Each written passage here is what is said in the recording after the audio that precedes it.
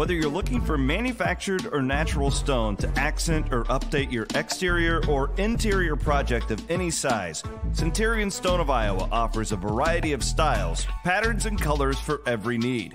Centurion Stone, our own manufactured stone product, has the look and feel of natural stone and is available in over 200 color and pattern combinations. We also provide natural stone for interior and exterior projects. Our Des Moines and Omaha locations are open daily. Browse our wide variety of product samples with our helpful staff. They'll answer any questions that you have. Check us out on the web at centurionstoneofiowa.com.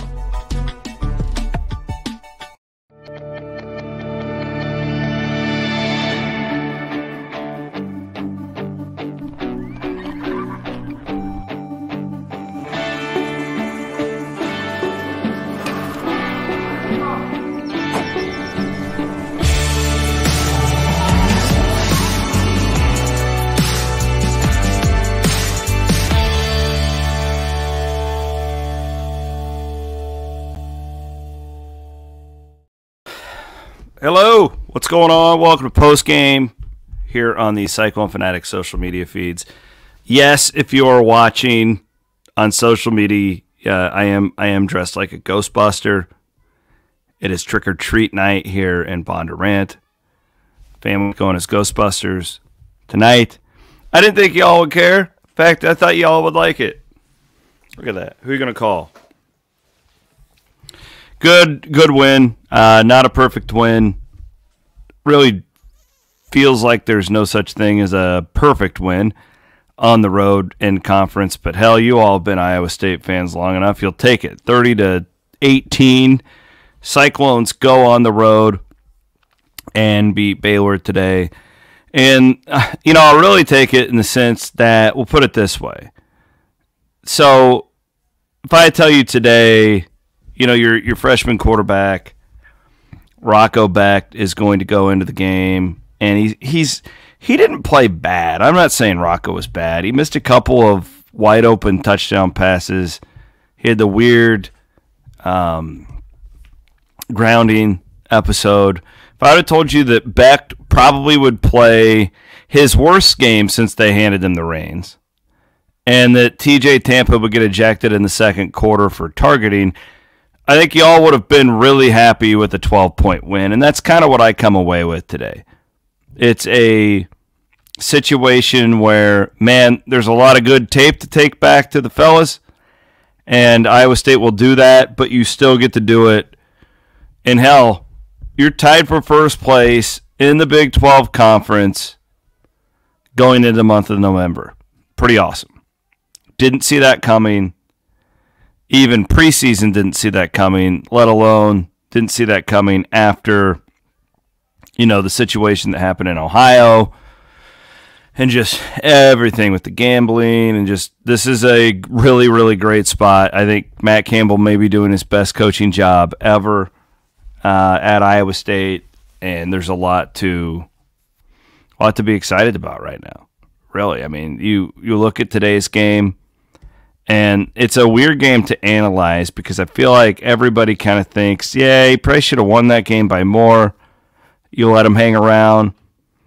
And I could go that direction, but I'm not going to dwell on it because, again, I'm going to give him credit. I'm going to give him credit where it's due for being able to fight off adversity on the road in the league where you didn't play your best. That was not close to Iowa State's best game. And you're still able to hang on and do what they did today. So I'm really, really thrilled as Iowa State wraps up the month of October. You're one game away from bowl eligibility. Did not lose in the month of October, so that's kind of still a Matt Campbell thing that continues to exist. Now, things get a lot tougher now. All right, they get a lot tougher now. That was the hole in the schedule where you're like, okay, there's some real opportunity here, but you did win 2 road games. Give them a ton of credit for that. But Kansas comes to town next week, and they're probably going to be favored. I would guess Kansas will be a slight favorite in that football game. I would have to do a little checking, but their numbers are going to go up after today. You got to go to BYU, Texas, and then Kansas State. But you put yourself in the position at 4-1 in the Big 12 Conference where you are at a literal tie for first place in this league, which is incredible.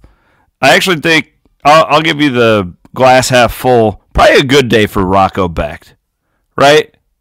He hadn't made many mistakes. And the mistakes he's made have been big. Some pick sixes, that type of stuff.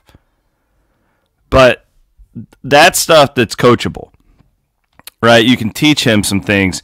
He is still a freshman. You cannot expect him to be perfect. And that, again, was not a perfect win today.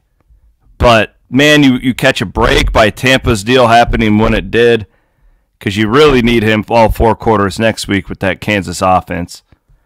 I thought the defense wasn't great in the second half, but I also thought the second half was just a little bit weird, a little bit clunky, just all the way around.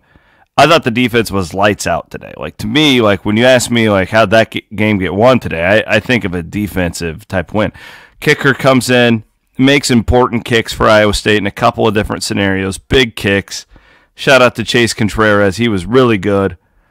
Good to see Cartavius Norton get into the end zone twice as well. That's a guy who has fought injuries, who, has waited behind people. He looked really good. Eli Sanders averages 6.4 yards per carry. Abu Sama looked great until that fumble, and then he didn't play again. So the running game, what do you run? 4.6 yards per rush today for the Cyclones.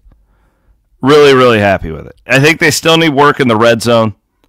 That's something I think when Nate Shieldhouse and Matt Campbell sit down and discuss, how can we, be more effective in the red zone? Some questionable play calls I thought towards the end where you could have run that clock out a little bit earlier. But all in all, I've been doing this for too long.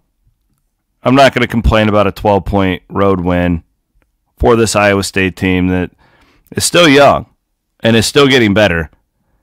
And again, like there's a little bit of happiness that comes with you didn't play that great. I didn't think that is not the best game Iowa State has played this year against a team that's getting better in Baylor, and you still made them look pretty bad, right? You still comfortably win this football game. I know we're all sweating at the end, but they comfortably won the football game by 2 possessions, and you're able to run the clock out at the end. Tied for first. That's all I got to say. You're tied for first in the Big 12. You've got a showdown with Kansas next week, homecoming. It's going to get nuts. I want to thank our sponsors, Carl Auto Group, Centurion Stone of Iowa, for sponsoring what we do. One more shout out to the offensive line keeps getting better. That was my big takeaway when I scouted Baylor all week, is that I thought their defensive line was a lot better than most people projected. And I still think they were pretty good. I don't think they're great. I don't think they're elite. They're probably top half of the league. And Iowa State's offensive line is really able to go in there and bully them around. And you just factor in where this team was a month ago. Everybody on that offensive and defensive staff, you think about where that defense was a month ago. It's been a really encouraging year. And I'm going to continue to tell you guys, this is why I like Iowa State in this new Big 12.